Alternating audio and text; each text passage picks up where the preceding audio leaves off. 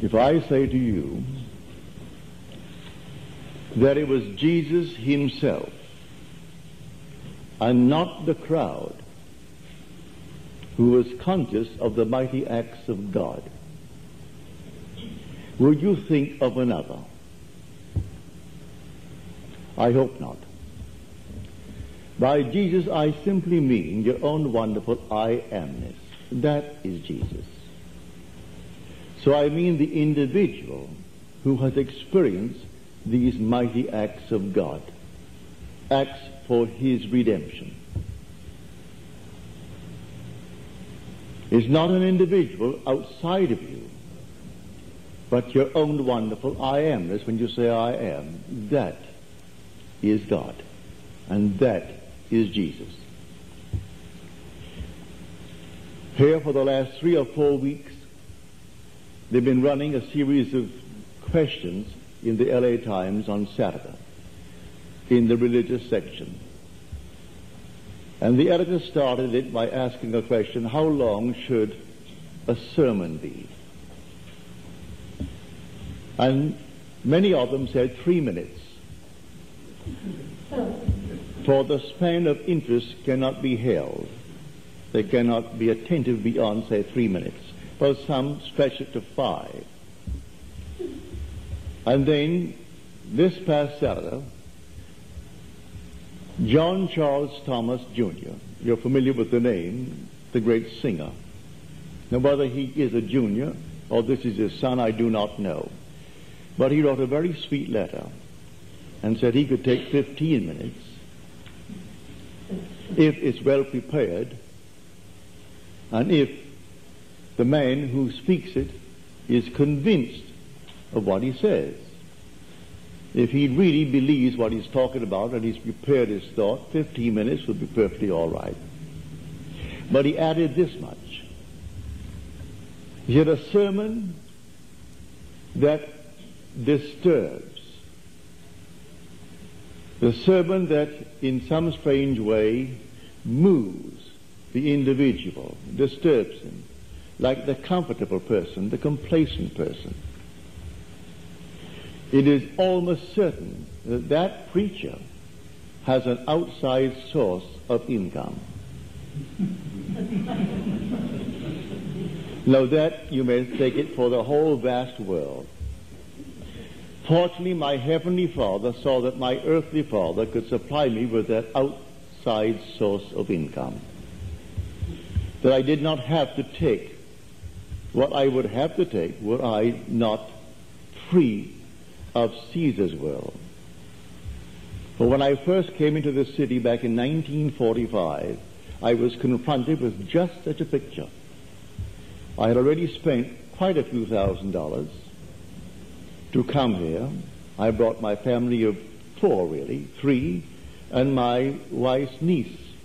And we lived in the Gaylord Hotel, and I think the room was $40 a day. That is a suite because there were 4 of us.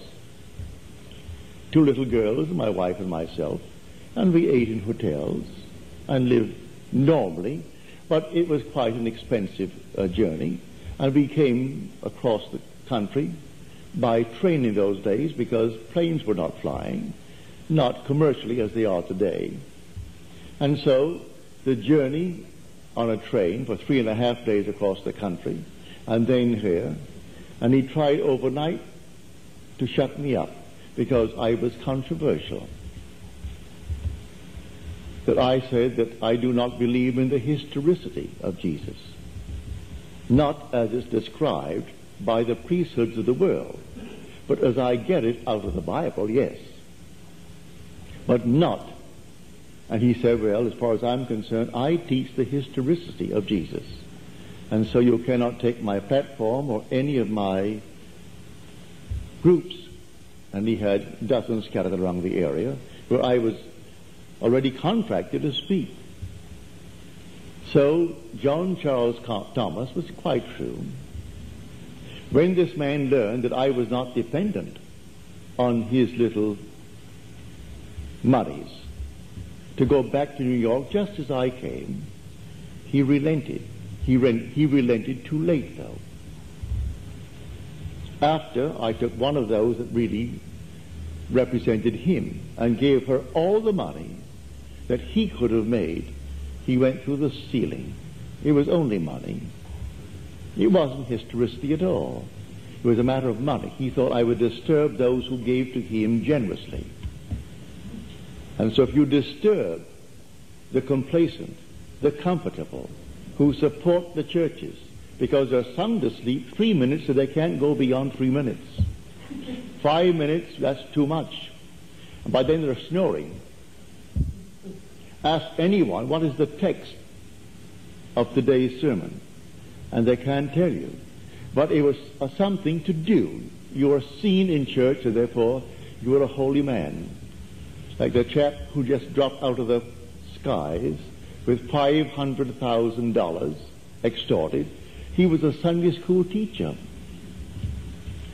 a very good member of the church, a junior in the Mormon University, Brigham Young's University, and undoubtedly a very bright lad. But he could extort $500,000 from the company. Of course, he only had time enough to spend $30 of it. They got him, and they got almost the $500,000. But to come back to the substance of it all, when you take the pulpit, you are almost warned not to tread on toes, not to tread on anything. Just leave it asleep. And if you don't, well then out you go, and we will simply call a meeting and bring in another one, another preacher, who will not disturb. And if he doesn't have an outside source of income, he will have to toe the mark. Well, that is life in this world. Fortunately, he who sent me saw to it I would not have to toe the mark. For when he embraced me, and he was infinite love, and then sent me and told me, down with the blue bloods. In other words, with all protocol, with all ceremony, with all that is now given off in the form of Christianity, or religion for that matter,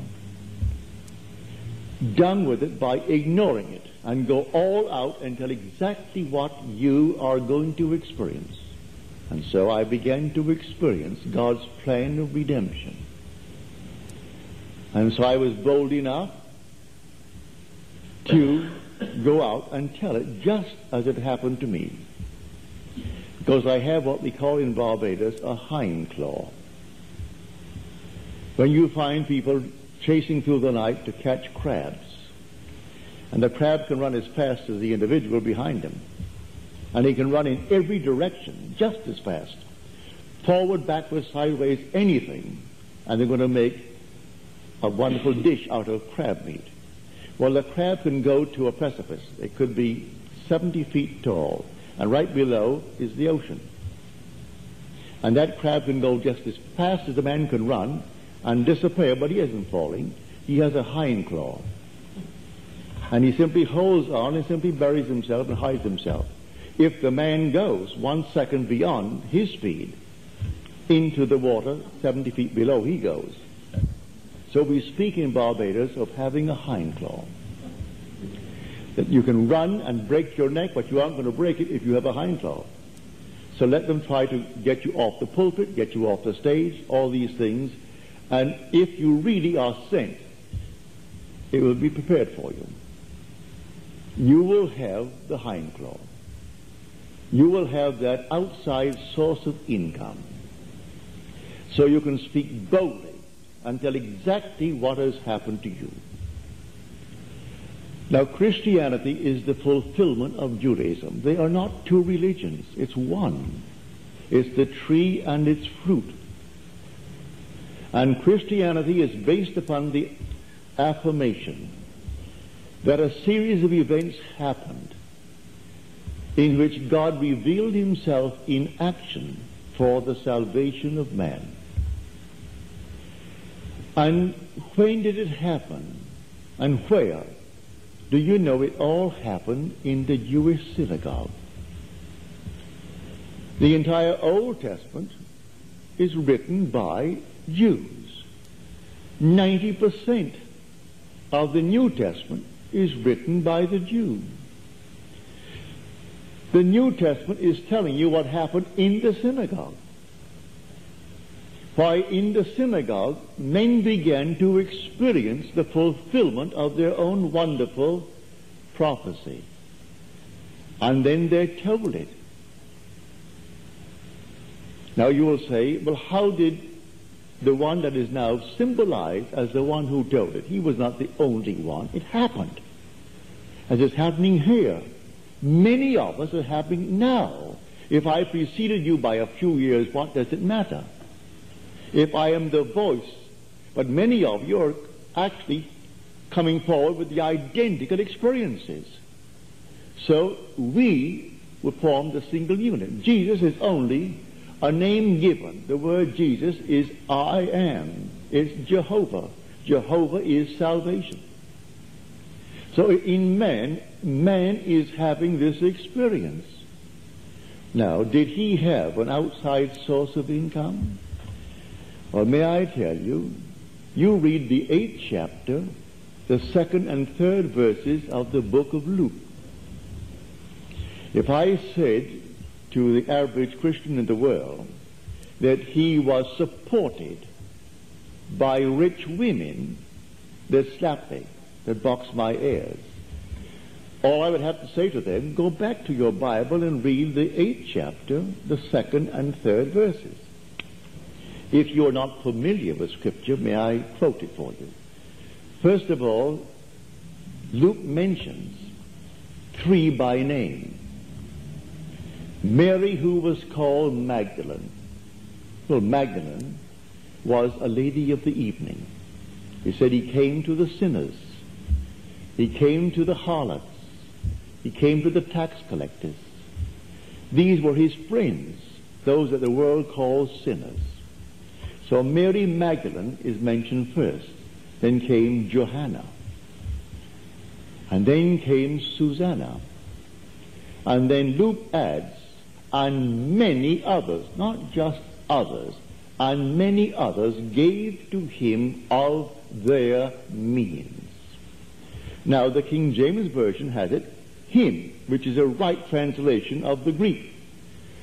The modern translation, to modify it under pressure of the editors of the present day, use the word them, trying to include disciples and followers, which it is not. The Greek word is him. It was to him that they gave of their means. And 3 women are mentioned, and then, and many others. So he had an outside source of income, if you take it on this level. But you've got to take it on an entirely different level when we come to speak of Jesus. Jesus is simply the individual who has experienced God's mighty acts of redemption. Now let us go back to the beginning of Luke. First he starts with the events. Here, first of all, were events. These things that have been accomplished among us. Now the word translated among really should be translated within. It's the same word that we read in the same book in the 17th chapter, the kingdom of heaven is within you. So these things have been accomplished within, not among, but within. But nevertheless, we start with the events. And here are the first 4 verses. Inasmuch as many have undertaken to compile a narrative of the things which have been accomplished among us, as they were dictated to us by those who were ministers of the word, who were eyewitnesses from the beginning. It seemed good to me also, having followed all things closely from the very beginning to write an orderly account for you, most excellent Theophilus, that you may know the truth concerning the things that have been told you. You've heard these things. They're all things that man only heard from those who had experienced it. Can you believe it? Now, all this happened in the synagogue. It did not happen on the outside. These are all Jews who knew their Bible, but they're not scholars. They were not brilliant minds. They were not the Sanhedrin. They were men who simply, it happened within them, as told us in the book of Daniel. He will give it to the lowliest of men. He is not coming to give it to the so-called wise men of the world and those that are known, but to the lowliest of men he will give it. So here are men and women in whom the thing began to unfold like a tree being ripe, and suddenly the blossom unfolds, and here we see the fruit. And they begin to describe their experiences, and knowing Scripture well enough, they could pinpoint the events that were foreshadowed in the Old. And here there's no New Testament, but they know they've brought the Old Testament and the only Testament to fruition. And so they began to tell their story. So here we find first the events. Then we find the oral tradition.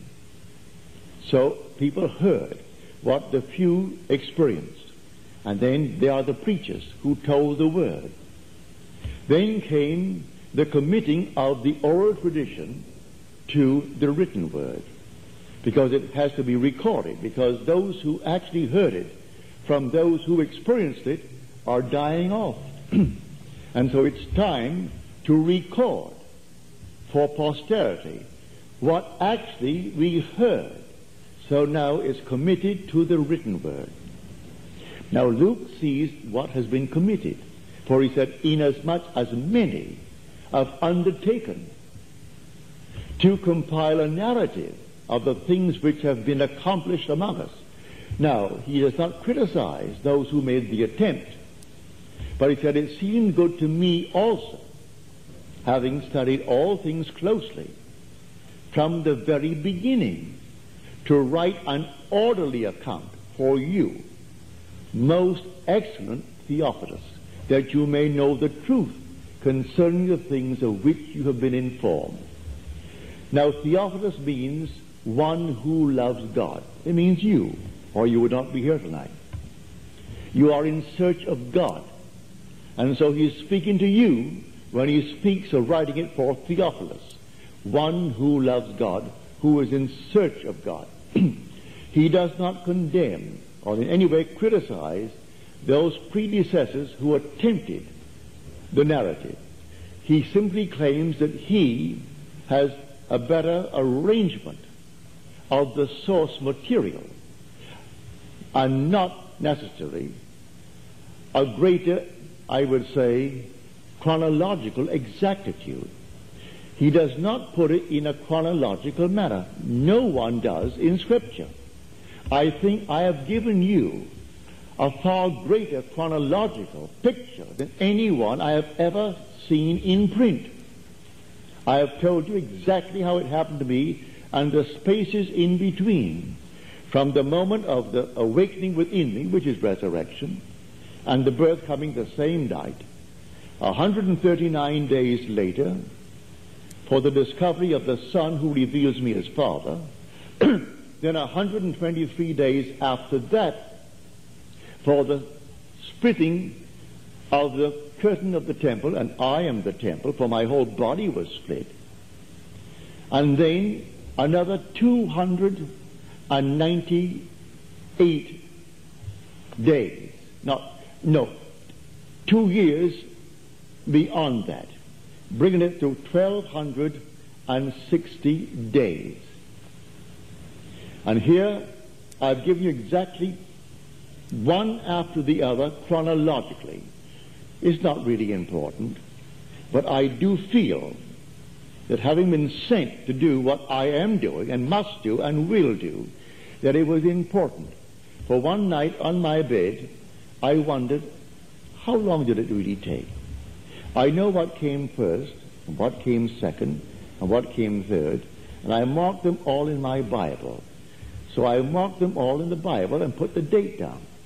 And a voice said to me, count them up. So I got off of my bed, went to my living room, turned on the light, took my Bible, and took the days. And I went over and over and over. And each time it came out 1,260 days, which is the days numbered in the book of Daniel. If your name is written in the book of life, then what does it matter? It takes 1,260 days.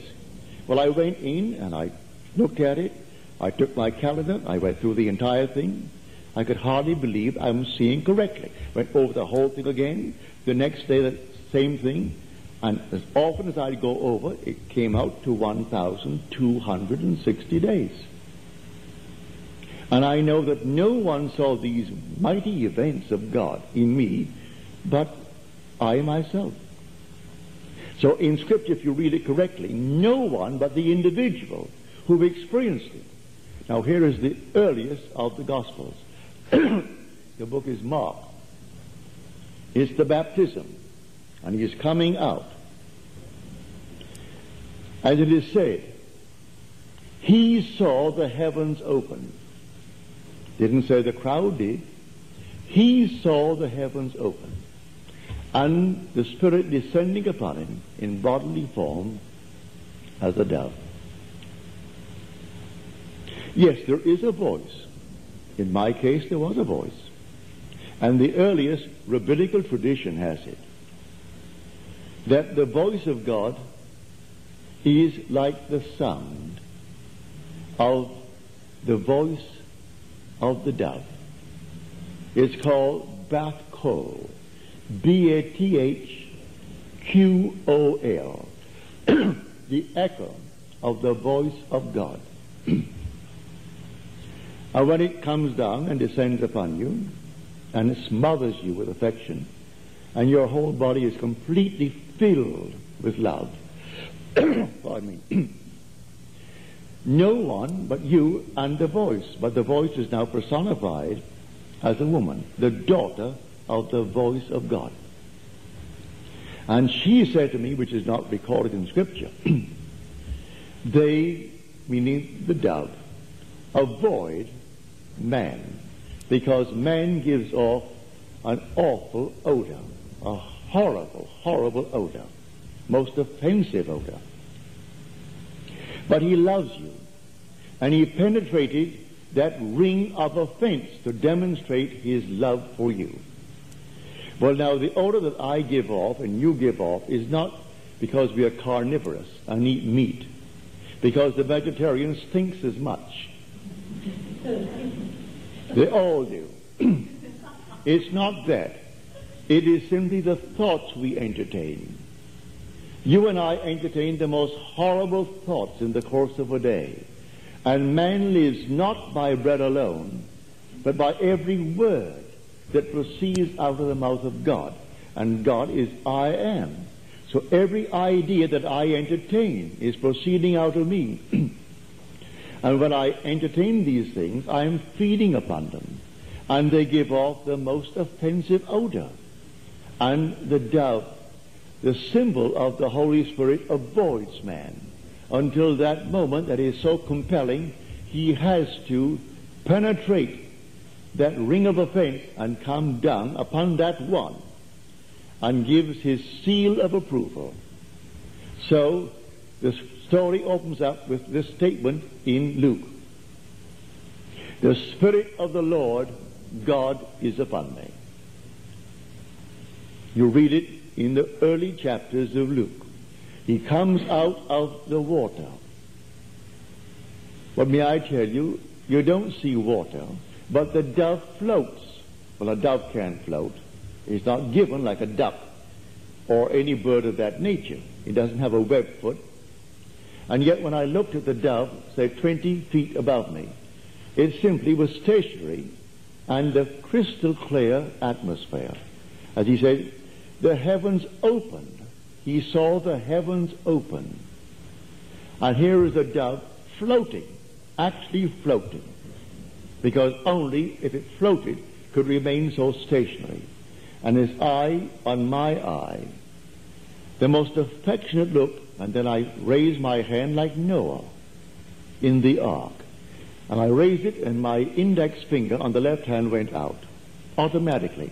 And the dove descended through this crystal clear area and then lit on my finger, and I brought it to my face, and it smothered me in love and kisses and affection. And while he's actually smothering me with affection, the whole thing dissolved.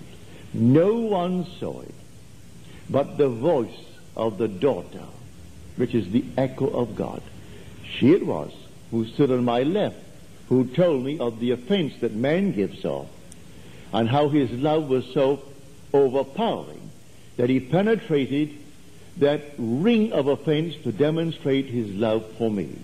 And then he came down in bodily form upon me. So he fulfilled the 61st chapter of Isaiah. The Spirit of the Lord God is upon me.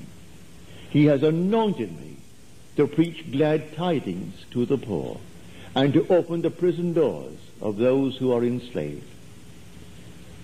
And then he closed the book and returned it to the attendant. And then all the eyes were upon him because of what he had said. And in a matter of moments, they were stoning him to death. So he disturbed the complacency of people.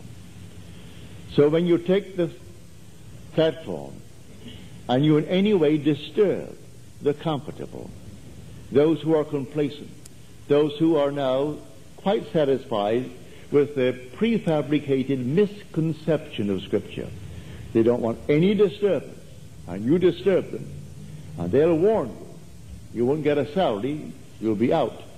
For if they learn that you have an outside source of income, then they respect you.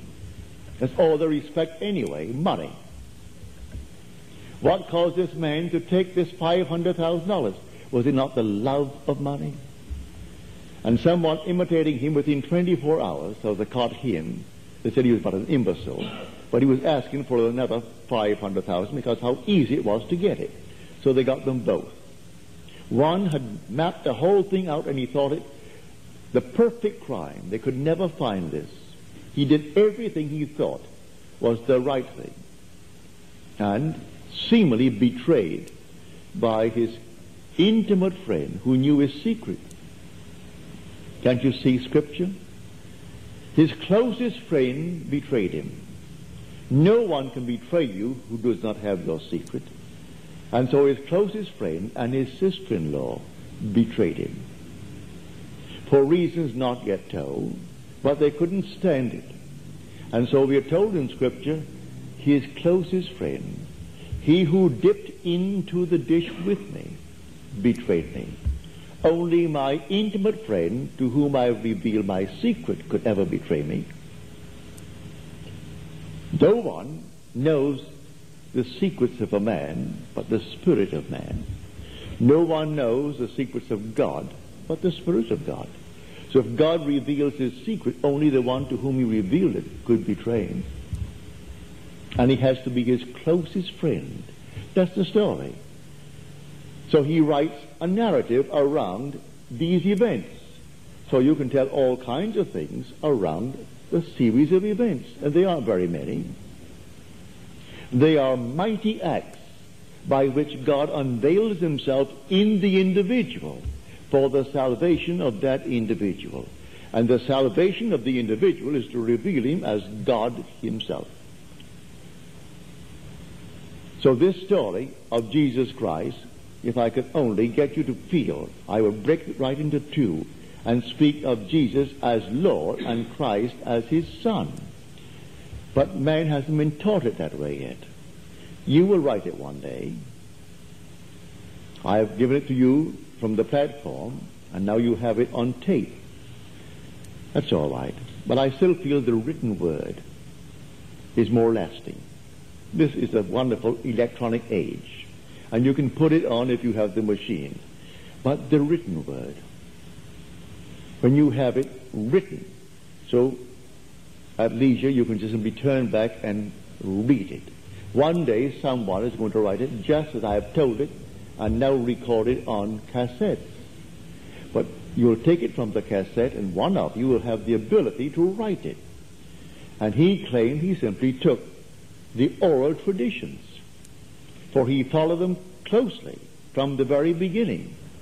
And having seen what others attempted to do, for inasmuch as many have undertaken to compile a narrative of the things which have been accomplished among us, and how they came by the oral tradition, the preachers of the word that they heard.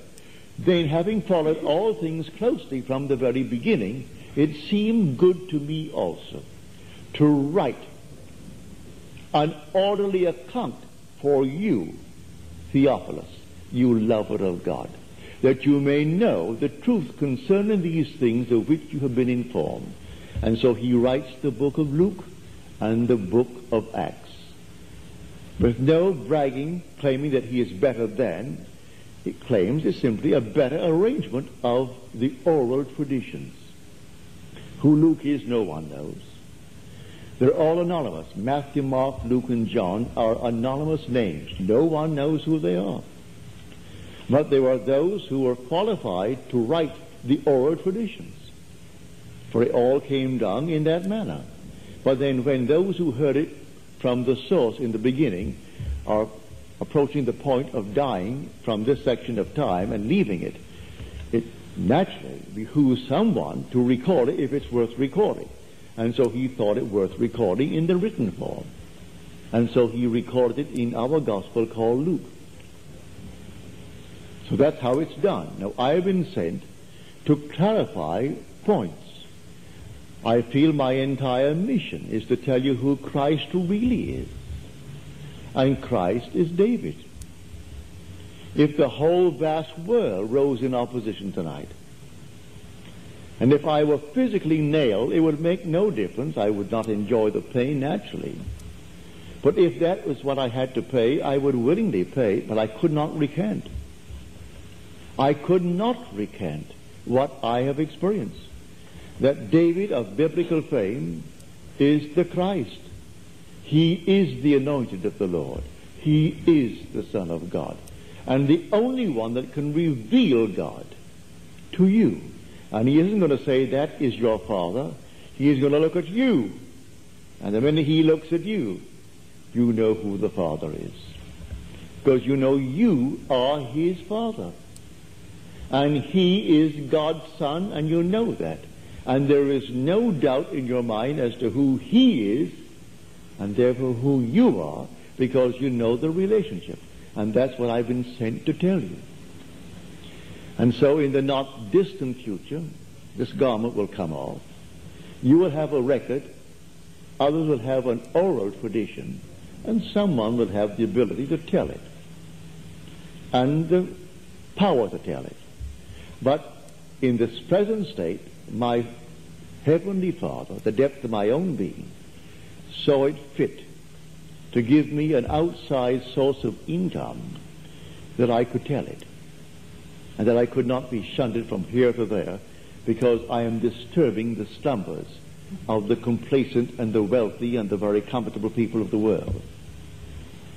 Don't think for 1 second that it hasn't happened and happens and will happen forever. One lady in New York City, she hated Bishop Manning. He was the Bishop of St. Thomas, 53rd Street and 5th Avenue.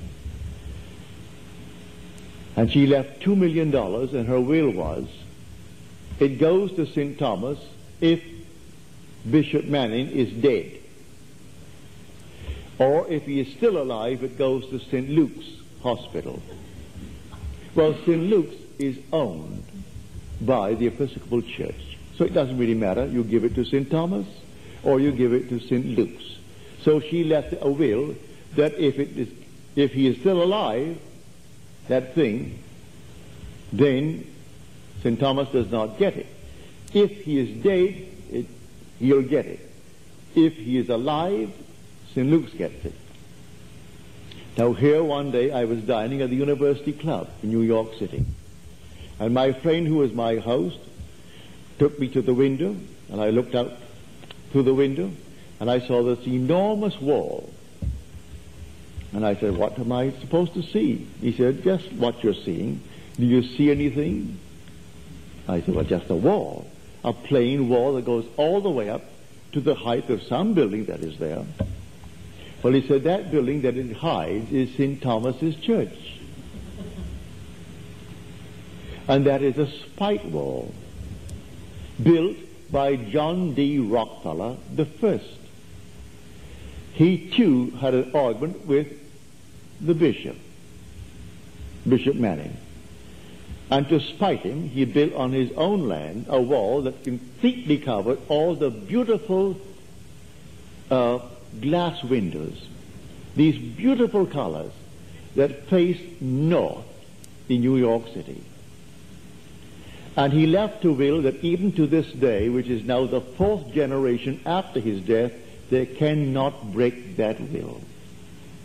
So you're going to St. Thomas today and you see beautiful tapestries hanging where if you could remove the tapestry and the wall to get the light through, you'll see the most beautiful, wonderful glass that is there.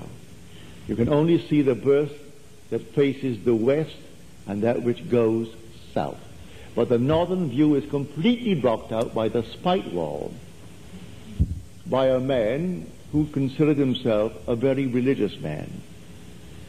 He was against prohibition, against smoking, against all things, and he was a devout Baptist. But not devout to the point he would not go and analyze all kinds of soil, and only he knew figures backwards. And so he could just multiply it and multiply it into billions. And so he thinks that is spirituality. And that wall still is there in New York City. And you go into that lovely church. I've gone in many a time at the Vespers just to hear the organ, a beautiful organ, and some great organist is always playing. So you're going, especially in the winter months, when winter sets early. Around 4 o'clock, it's all dark. And quite often, around 4, I would go into St. Thomas and just sit in the back and hear that beautiful organ and look to the setting sun, because just before it would set, we got from that western view that enormous burst through those beautiful colors that is over the altar. And I could get a bit from the south, but the north all hidden by these tapestries. But at least I thoroughly enjoyed the beautiful music that came from the organ. So this is what everyone confronts in this world of Caesar. So tomorrow have a little fun and ask the complacent and ask those who are completely asleep if Jesus had any supporters. And they will tell you, oh no, he could bring gold out of the fish's mouth. He could do all these things. And why would he want anything other than the ability to do these things? And then just casually open the book of Luke to the 8th chapter and have him or have her read the 2nd and 3rd verses. That they gave him of their means and many others. And they named 3. And one was a harlot. She had a wonderful clientele. And gave generously to one who set her free. Instead of condemning her for her profession, he let her go. And then he took that one commandment from the 10. And any man, he uses that in the Sermon on the Mount. Any man who looks lustfully on a woman has already committed the act in his heart with her. So then he said to her, what man is without sin? So go, my dear. And so she continued to go her way and reward him generously, if you take it on that level. But on all these levels you can take Scripture, for the ark is built on 3 levels. And you have your physical level, your psychological level, and your spiritual level. I am trying to raise you to the spiritual level, where these mighty acts take place within us.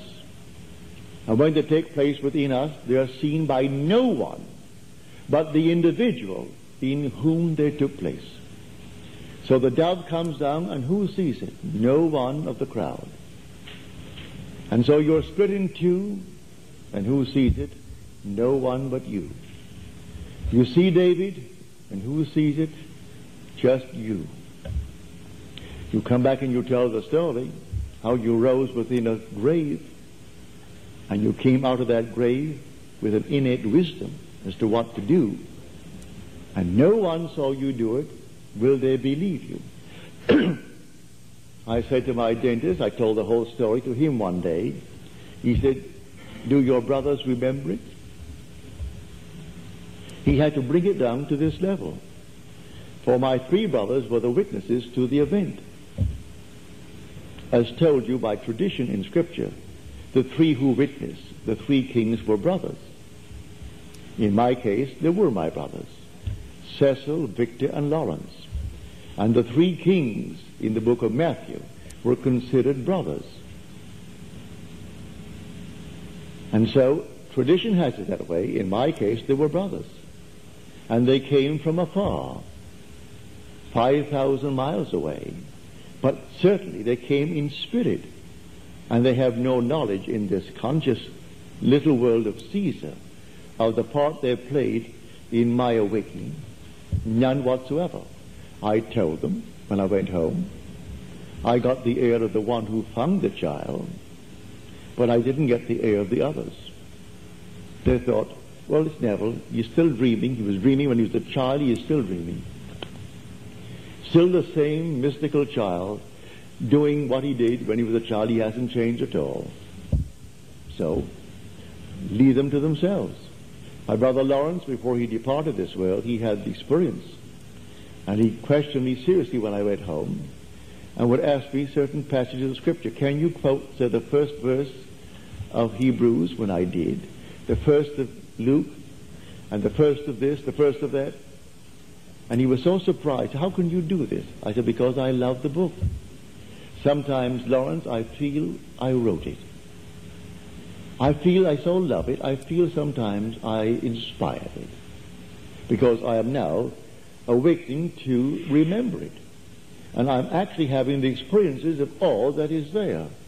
And so I can't deny the feeling sometimes that possesses me, that I inspired it. Well, because if he who is the father of David inspired the book, I certainly must have, because I am the father of David. Well, Lawrence took that under consideration. And then, a year later, he was gone from this section of time. The other 2 are still with us, and they are businessmen, and very successful businessmen, and they have no time for this. I am Neville, and they are what they are, and they allow me to be what I am. But it was so set up in the beginning with my Heavenly Father that He is going to send me into this world to do what I have to do, and do I must, and do I will. And knowing what happens to the preacher when he steps on the toes of the sleeping ones who contribute to his income. They can fire him overnight. He saw to it that I would not be fired. And oh, the thing that struck me so forcefully when I first came here, when this man with all of these degrees, all self-imposed, because where did he get them? He gave them all to himself. And then he dared to tell me that I must not teach from his platform the non-historicity of Jesus. And I told him that I know from experience that he is the only reality in the world, but not secularly so. It's not secular history that our evangelists were writing. Matthew, Mark, Luke, and John, they themselves are unknown, and they were not writing secular history. They were writing theology. They were not writing as historians, as biographers. They were putting down things that no mortal eye could see and building around it the most glorious story that it could enter into lowly minds, just like yours. And so you believe in the historicity. And he wouldn't bat an eye to take from you what was in your pockets if you didn't have them nailed down. And I'm not criticizing him. I'm just telling you what I know from experience. I went through that with him.